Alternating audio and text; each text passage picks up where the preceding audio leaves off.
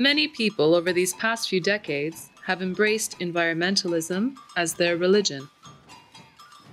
One of the familiar tropes of the resulting dogma is that our pre-industrial ancestors lived in harmony with nature, while we moderns live in conflict with it. This alleged conflict, we are warned, is destroying nature and in turn will destroy humanity.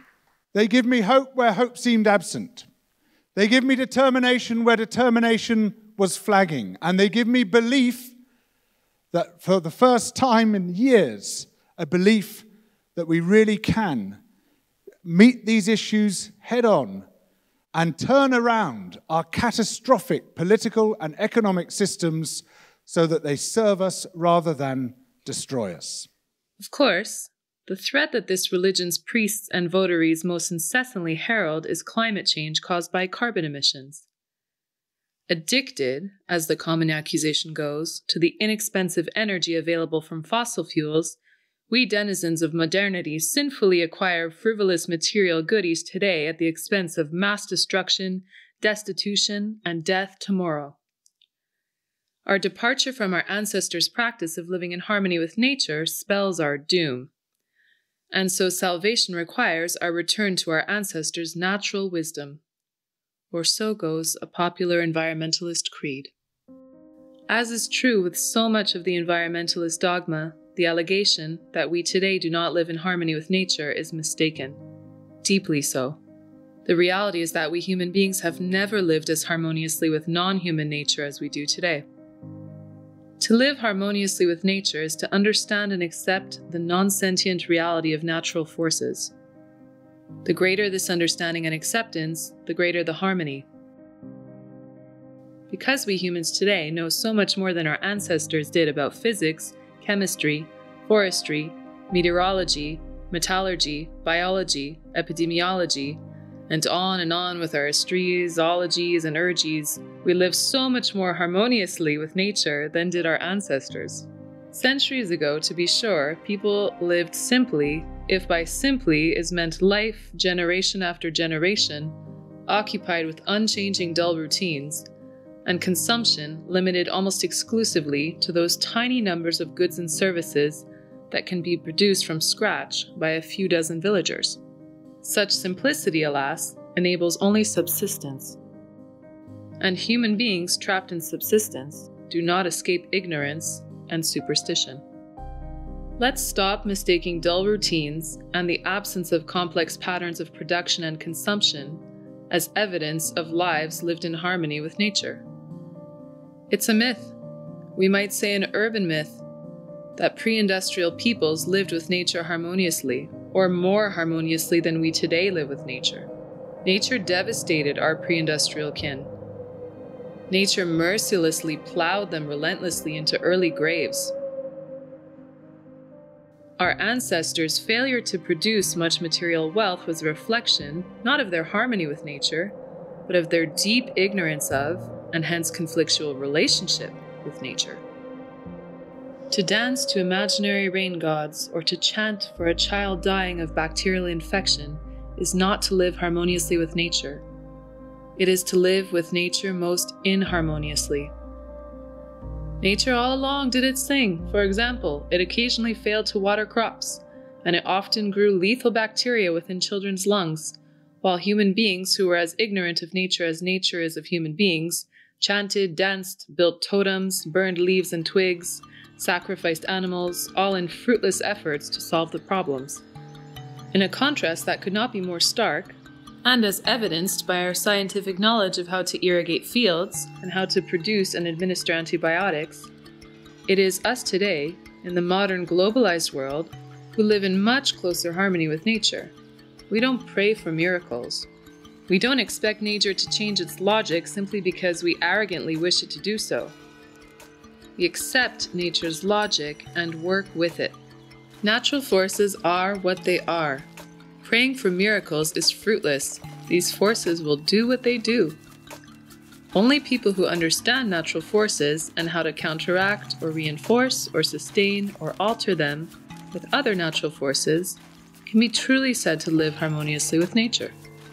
It is science, rational thought, wise skepticism and critical inquiry that enables us humans to live in ever greater harmony with nature. There is, however, one part of nature with which we today do live in a great deal of conflict, namely the nature of modern society. A central feature of this society is each individual's dependence on the knowledge and productive efforts of literally billions of strangers.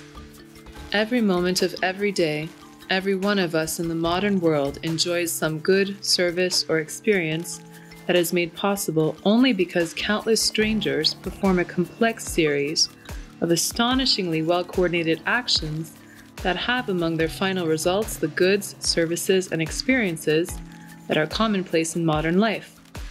From the alarm on your smartphone that awakens you in the morning, through the coffee and croissant that you enjoy for breakfast, and the computer or other power tools that you use to work, to the hard shingled roof over your bedroom and the soft machine-woven sheets on which you fall asleep at night, you consume, each and every day of your life, a steady stream of the fruits of the labors of billions of strangers. The unleashing and coordination of all this amazing productive effort is achieved only within free, entrepreneurial markets. Prices, profits, and losses emerge when buyers are largely free to spend their money as they choose on goods and services offered by entrepreneurs who are largely free to enter and leave different lines of production. These prices, profits, and losses daily guide these economic processes. The result is our fabulously prosperous modern world. And while this unfathomably complex series of coordinated actions of billions of individuals from around the world isn't without occasional glitches, testimony to the fact that it works smoothly and reliably is your own massive material prosperity combined with your obliviousness to the nature of the market order that makes your prosperity possible. Such obliviousness unfortunately leaves the globe-spanning market order open to attack. Too many people take its fruits for granted or imagine that its operations are far simpler than they really are. Yes, so this is one of several very important ideas which are coming forward at the moment for really looking at how we can replace our whole political economy with a new system, because it's very clear now, capitalism is broken. It is like a gun pointed at the heart of the planet. The results of this ignorance of the nature of a market economy can be cataclysmic. I believe that we would have had no lockdowns if more people understood the complexity of the market order and more fully appreciated the magnitude of the material prosperity that this order makes possible. These lockdowns and the deranged fears that fuel them indiscriminately demolish countless unseen nodes of commercial interactions. Gubernatorial dictates obliterate business plans. Mayoral commands destroy businesses overnight.